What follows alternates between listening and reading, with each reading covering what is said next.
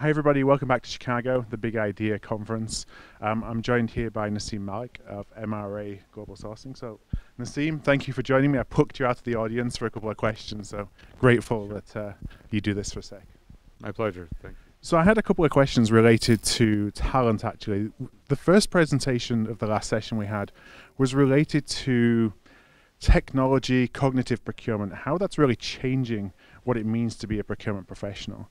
I just love your opinion on what that actually means for the procurement skill set of the future. Right now, definitely a very thought-provoking session in terms of how we're beginning to see this change more and more.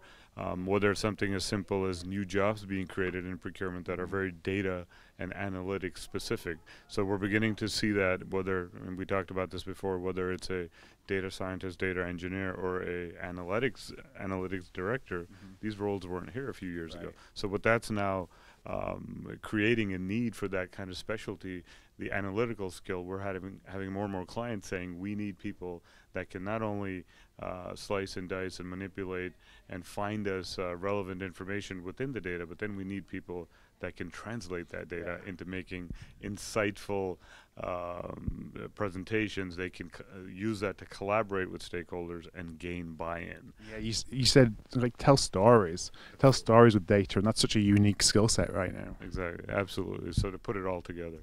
One of the things that in the Tom Derry presentation, he was talking a little bit about, when you find good people, don't get in their way. Good people are going to want to move on, and you shouldn't really stop them from doing that. But I'm sure that you, from your role as a recruiter and a headhunter, you have that battle all the time of you find good people, but the organizations they're with want to keep hold of them. Does that ever kind of end in success, or should you really just get out of the way and stay out of the way if somebody's made that decision to actually go and leave?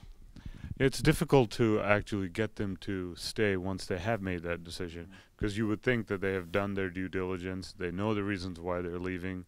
It's not just greener pastures, but there's a coherent reason for why they want to leave.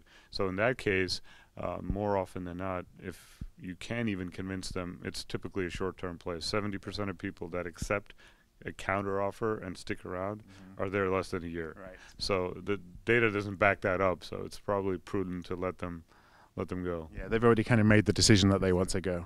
The last question that I had, Naseem, was in one of the sessions we talked about risk and risk tolerance, risk mitigation. When you think about careers, we're often risk averse. We take the easy kind of path, or we maybe don't want to put ourselves out there and make a decision that's uncomfortable, which is often going and joining a new company. Is there a good way that you can think about mitigating the risk of a bad decision in terms of, or a decision that doesn't work out in terms of when you go and join a new organization? Or how do you counsel people to kind of think about that when they're on the fence as to whether to make a decision to move or to stay? So a lot of factors should come into play when they're looking to make a very important career decision, right? Whether it's culture, it's advancement, it's location. What are the reasons that drove them to want to be able to advance their career at this point? So once they've, once again, done their due diligence, know that this makes sense, then to take that leap of faith after that is not unwise, because if nothing else, as we've been talking about all day today, the pace of change and innovation and disruption in the marketplace will necessitate you to not be complacent, will necessitate you have to take some risks, whether it's on the job or when it comes to your career, sometimes to go find that opportunity and see if that's something that can help you move forward. So, well, Naseem, I want to really thank you for joining us for this quick session. We'll be back later in the day here from Chicago at the Big Ideas Conference. If you have any perspectives, opinions, we'd love to hear from you. You can go on Twitter, and you can use hashtag Big Ideas 2017. Thank you.